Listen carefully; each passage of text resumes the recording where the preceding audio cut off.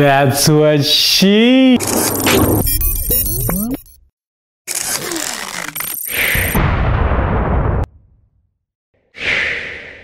What's up guys, Tony Hannity's here from Lazy Tech TV, and today I want to revisit a technology that we actually reviewed a few months back, more so than 6 months ago, maybe 7 or 8 months ago, give or take. This is the Ring Video Doorbell. Now this is a very cool entry-level-esque way for the everyday person to get into a smart home without having to redo the whole smart home. For those of you who haven't checked it out, I'll leave a link in the video description below to see the actual initial review of the Ring Video Doorbell. But we gave it pretty much 2 thumbs up, maybe 1.5. There was a couple of issues that I came across, mainly because my front door also has a metal gate. So what I figured out was that if I had a stronger Wi-Fi repeater as close to that as possible, then that would be better to get the Wi-Fi doorbell connected to my Wi-Fi and hence connected to my mobile devices. And that was the case for a while. The big thing about a video doorbell is that it needs to be real time. Somebody walks into the proximity area of the sensor needs to go off immediately. And if the sensor is set to be a certain distance from the video doorbell itself, it needs to be aware of that distance. I'll give you an example. On the application itself, I set the distance to be only 5 feet, which for those of you in metric is something different. How much is 5 feet in meters? 5 feet equals 1.524 meters. There you go. 5 feet, not too far, not too short. It's almost perfect just to be aware of the people coming up to the door to drop off packages, to try and sell me something, whatever. But farther out, maybe 10 feet, a car drives by, the Ring Video Doorbell still goes off. Now, I wasn't sure that this was a technology that took into account little tiny things, like if a bug flies by, it's not gonna go off. You know, if a dog runs out, probably not gonna go off. But the fact that a car 10 feet away still registers that it's 5 feet and it signals the video doorbell to alert me, that's a little disconcerting. Now, the one time I really need to use the Ring Video Doorbell was in my trip to Disneyland. Ever so often, my wife and I, we both have the video doorbell application on our phone. It would go off and we would see nothing. Sometimes we would see something, but majority of the time we would see nothing. So there's 2 things there. Either we are surrounded by ghosts that for whatever reason are sensed by an infrared camera, I don't know, or the camera itself is a little too sensitive even to the fact of what you measure out in the application itself. Nevertheless, I guess it's better to be safe than sorry. I'd rather get notifications than never get notifications and then come home to a house that's been completely vandalized.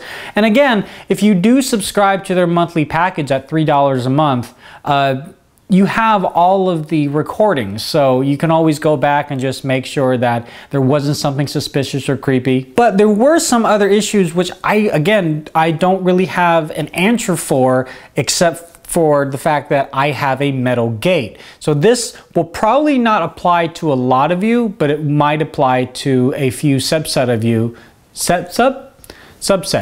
It might apply to a few subset of you if you have such gates made of concrete corrugated metal or whatever that's meant. It's not corrugated, it's metal. Sometimes I would get a notification. It's not just a motion notification, it's a full-on somebody stepped up, rang my doorbell notification, boom, it's on my phone, click on my phone to be able to answer it, and I just see a blank screen. That does nothing, although I do hear audio. So again, Wi-Fi, radios, metal, not happy, don't do that. And then connecting to my repeater, connecting to my wireless, maybe there's too many like intermediary parts going on. Sometimes it happened when I was using my phone over a hotspot in another location, like at a Starbucks or a Staples or something. Sometimes it wouldn't work in that regard. So I guess my point is, what is my point?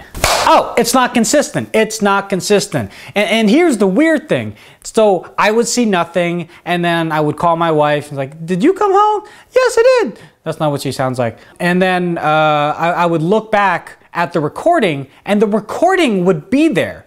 So the video doorbell was able to record what it saw, and then it stored it, cached it, and then sent it up to the Ring cloud.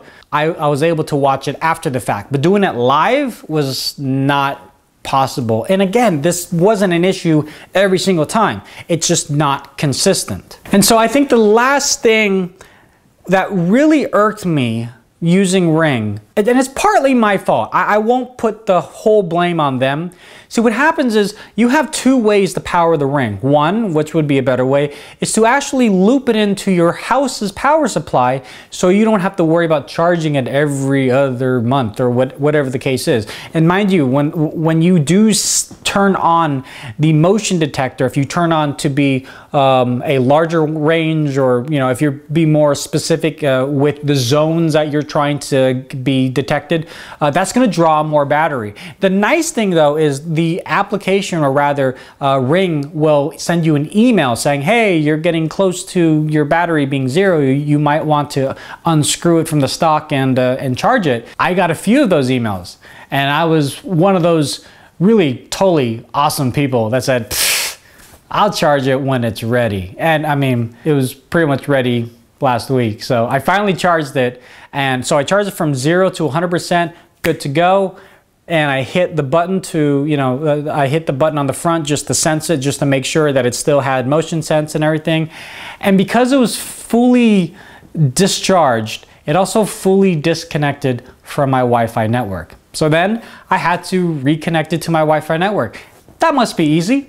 No, not at all. My daily driver, for those who don't know, is a very beautiful but terrible terrible Nexus 6, and that actually is a kind of part of this. I open up the Ring app, and I set it up to be reconnected with the video doorbell. I'm literally standing right next to the Ring video doorbell, and it's just not connecting whatsoever. And then I said, haha, there's an issue with this phone, because I have issues with this phone with other things. So I'm not gonna put that on Ring necessarily, but I do want it to be a PSA. If you have a Nexus 6 and Ring, you might wanna set it up on something else like Windows 10, which there is an app for, by the way, an iPad, another Android phone, whatever the case is. So I've got a bunch of Android phones. This is my OnePlus X.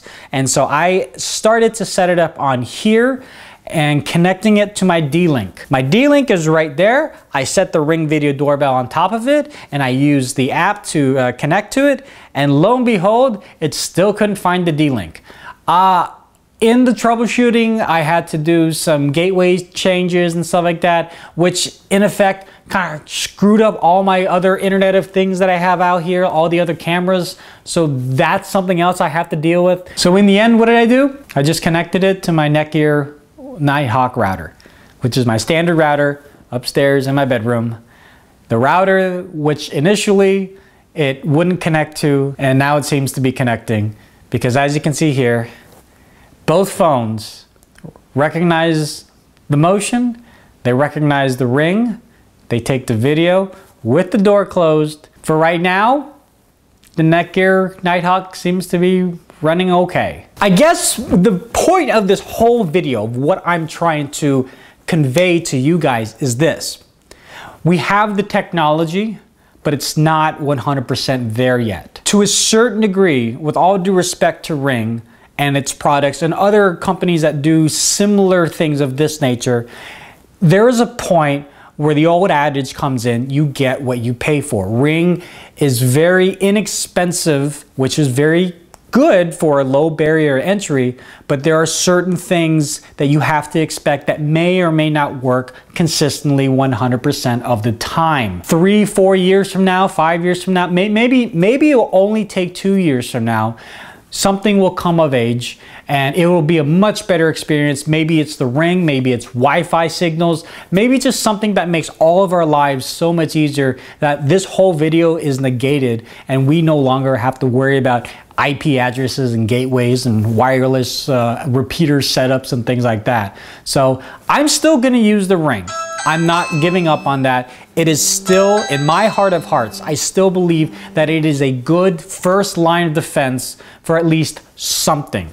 even though it is late, should something happen, it's gonna record it. Like, I'm still gonna see you coming up to the Ring Video Doorbell to put tape on it. Don't try and say that it's completely a waste of money. It's like having a CCTV camera outside your house. It's just like that, except it has a doorbell attached to it. At the end of the day, I know Ring has kind of heard us a little bit. They have a Ring Video Doorbell Pro, which I can't personally use because it needs to be fully hooked into the house's electrical system. But I've heard that that sensor is a little bit better than this Ring Video Doorbell. So things are progressing, which is good. And things are gonna get so much better in this kind of niche market of the world. So the best thing I could say to you guys, if you're still wondering, should I get a Ring Video Doorbell? Try it out. Just try it out. I read their terms and conditions on exchanges and things like that, if I'm being honest, but because I don't know at the top of my head. But just try it out, because it is a lot off your shoulders once it is set up. In my opinion, it's definitely better than nothing. So that's it for me right now. I really appreciate your time. If you guys have any questions or comments, leave that in the section below. Please go to Lazy Tech TV on YouTube. That's just YouTube/Lazy Tech TV, and look up the Ring Video Doorbell review. We're also, like I said, Facebook, Twitter, Instagram, Google+. That's still a thing. Feed, that's not a thing. And we'll talk to you guys in the next one. Later.